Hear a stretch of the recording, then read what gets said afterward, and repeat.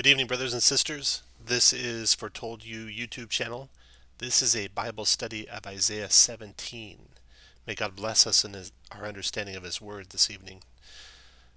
I took a look at this with the bombings going on in Damascus of Israel bombing Iran's weapon supplies that they have there. This just came to mind. Very famous verse, Isaiah 17:1 to start out, and then there's a lot more depth to this chapter beyond that. Isaiah 17:1 reads, "The burden of Damascus. Behold, Damascus is taken away from being a city, and it shall be a ruinous heap." So in Isaiah 17:2, it talks about the cities of Aroer are forsaken. They shall be for flocks which shall lie down, and none shall make them afraid. I don't know where that's at. I need to study where that's at. There is a parallel about flocks lying down in a destroyed nation, which we'll get to in a minute here. In fact, it's the very next verse, Isaiah 17:3. "The fortress also shall cease from Ephraim, and the kingdom from Damascus, and the remnant of Syria, they shall be as the glory of the children of Israel, saith the Lord of hosts." So Ephraim is the United States of America. It's going to be destroyed at the same time as Damascus is destroyed. The remnant of Syria, being the Christians in Syria being raptured at the same time, could be what the second part of that verse is indicating. Isaiah 17:4, "And in that day it shall come to pass that the glory of Jacob shall be made thin, and the fatness of his flesh shall wax lean." If we look at Isaiah 24:16, we see, my leanness, woe unto me." If we look at the actual full verse of Isaiah 24:16, we see something very interesting. "From the uttermost part of the earth have we heard songs, even glory to the righteous.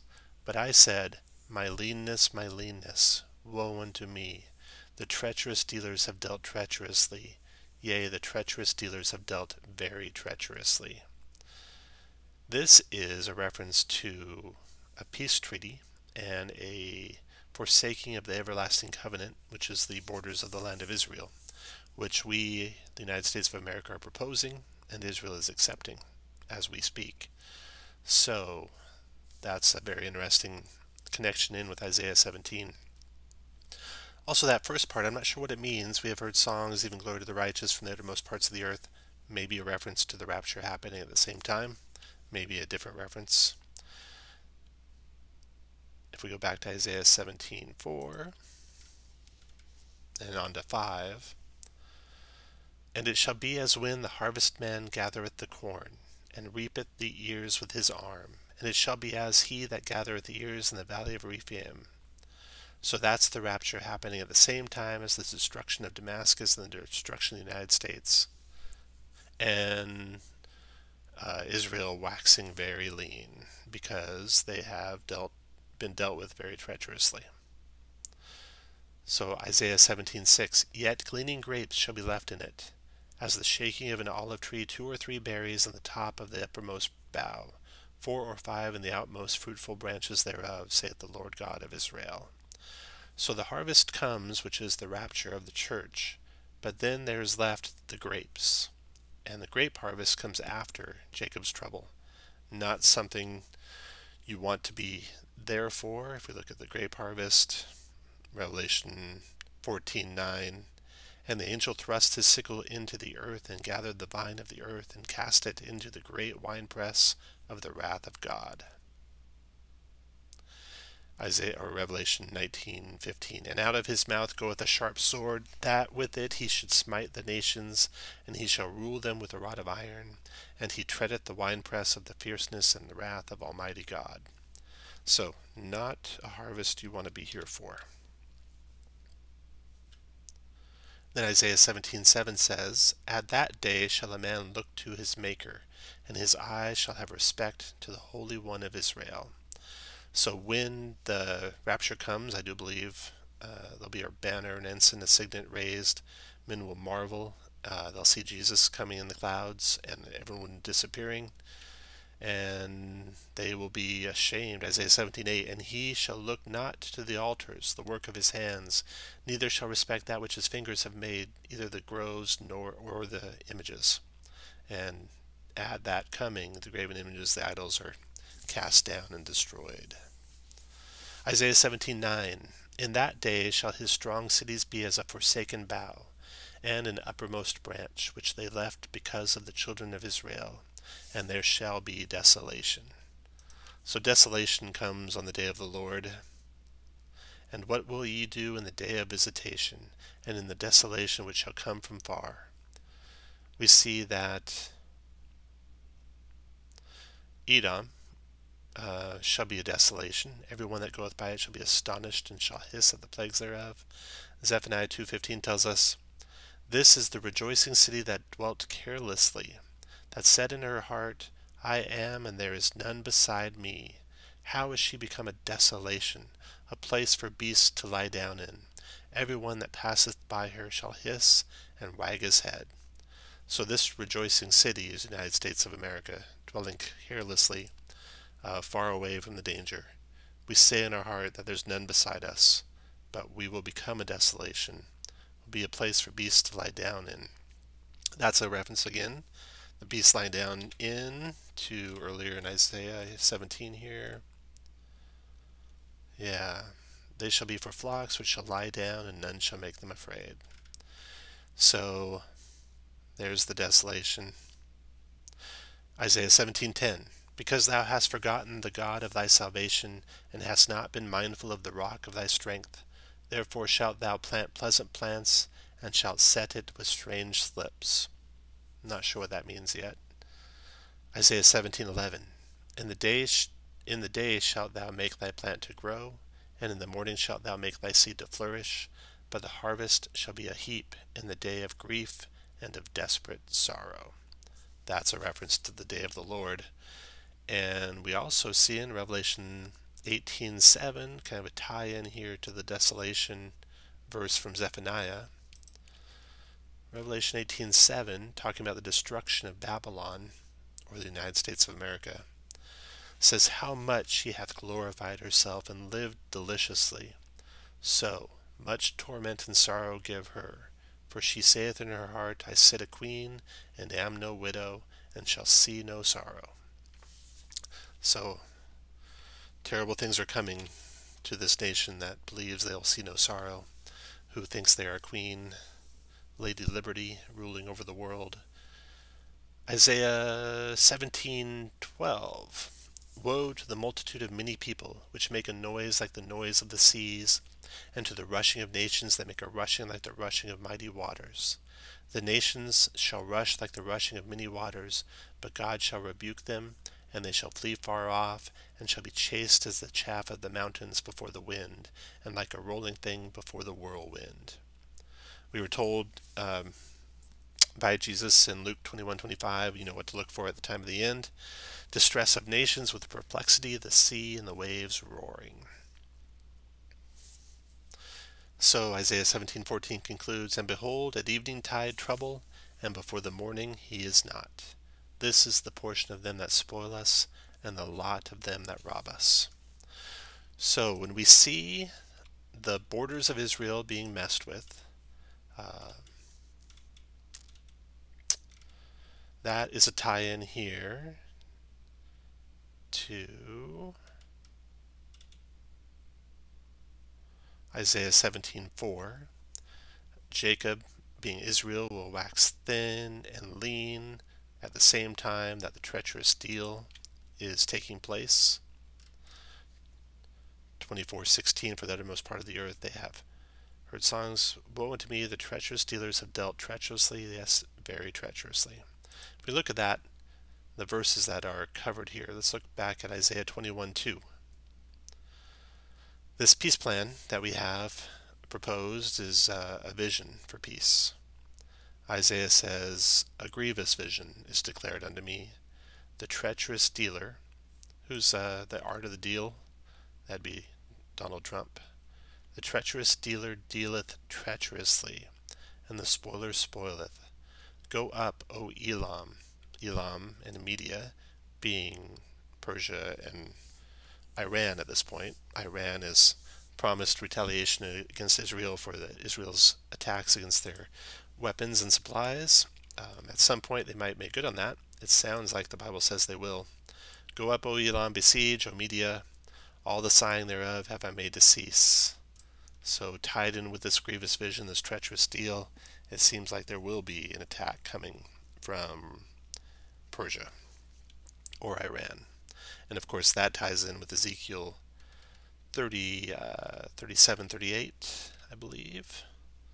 So let's go there real quick.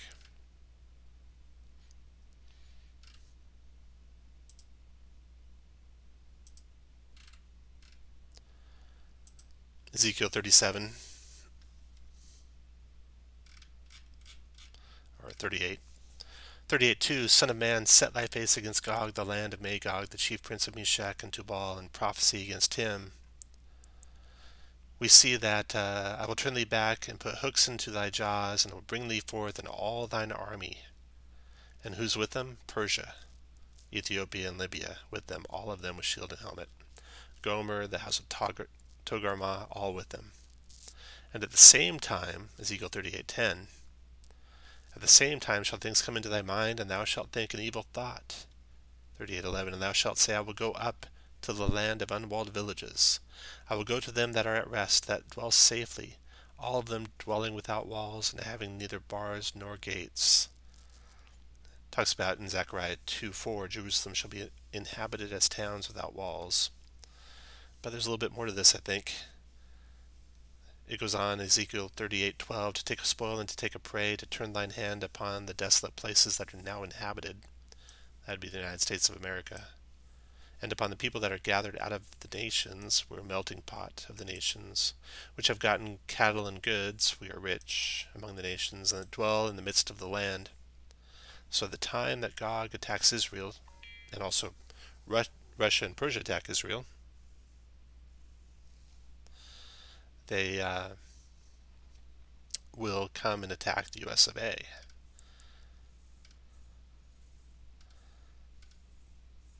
And at the same time that Gog comes against the land of Israel, the Lord God's fury, his jealousy, the fire of his wrath will come. So there's the day of the Lord starting.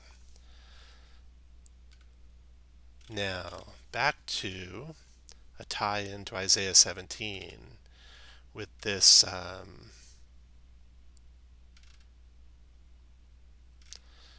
place that dwells safely far away. We'll actually go to Ezekiel 39. This is what God is saying. I will send a fire on Magog, and among them that dwell carelessly in the isles, and they shall know that I am the Lord. So here is what looks like a full nuclear exchange between Russia and the United States of America. Dwell carelessly in the isles is mentioned in Zephaniah 2:15 that we looked at.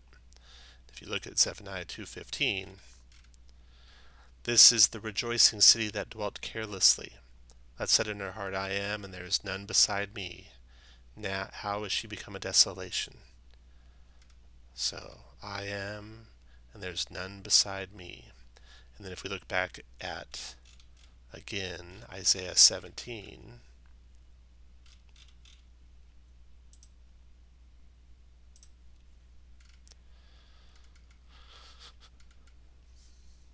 the desolation there, we look at back to Revelation 18:7. How much she hath glorified herself and lived deliciously, so much torment and sorrow give to her. For she saith in her heart, I sit a queen, and am no widow, and shall see no sorrow. And back to Zephaniah.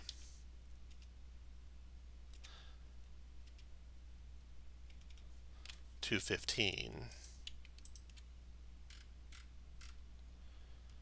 The rejoicing city that dwelt carelessly, that said in her heart, I am, and there's none beside me. So back to Isaiah 17 to summarize. Yes, it starts out with Damascus being taken away from being a city, but it also appears to be speaking of the United States of America being destroyed at the same time that Damascus is taken away from being a city. It appears that it's happening at the start of the trouble for Jacob, for Israel, and that's tied to the peace deal that they move their boundaries with. And the rapture happens at the same time, but the gleaning grapes are left behind to be trodden in the winepress of the wrath of God. And everyone will see God come and they will look upon their Maker and respect the Holy One of Israel. And he will destroy the images and the graven images at that time. There will be desolation on the earth, Isaiah 17:9, because we have forsaken God. The day of grief and of desperate sorrow comes, the day of the Lord. So these things happen, the destruction of the US of A, and the destruction of Damascus, and the rapture, all three right at the start of the day of the Lord. And the nations coming against Israel will be driven back, but Israel will suffer terribly in the attack. So that's Isaiah 17, which came to mind when we saw the bombing taking place, Israel attacking Damascus, Iran saying they will come against Israel if Israel does that. Of course, I've said that many times, but at some point, according to the Bible, they will make good on that threat. Thank you for watching. I hope this brought more insight in Isaiah 17. There's some stuff I don't know here. The cities of Aurora and let's see, further down here, strange slips. Some interesting things that I'm going to go study some more on. If you know what any of these things mean specifically by references to other places in the Bible, please let me know. And that's the key to understanding everything in the Word of God. Everything is answered somewhere else in the Bible, usually multiple times, and it is our honor to piece it together and show our understanding of the Word of God.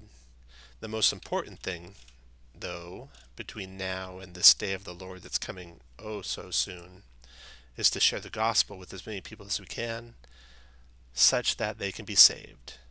Jesus Christ came to this earth to do just that.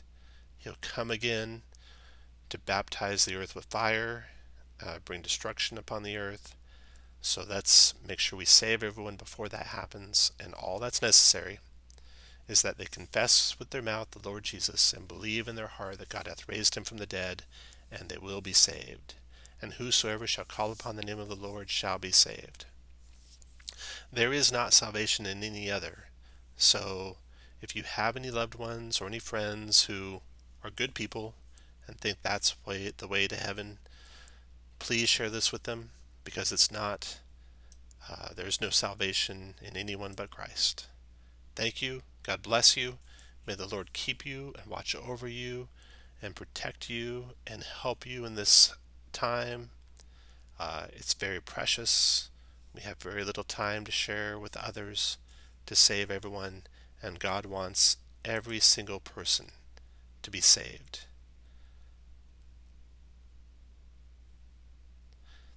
2 Peter 3:9, the Lord is not slack concerning his promise, as some men count slackness, but is long-suffering to usward, not willing that any should perish, but that all should come to repentance. God bless you all. Thank you.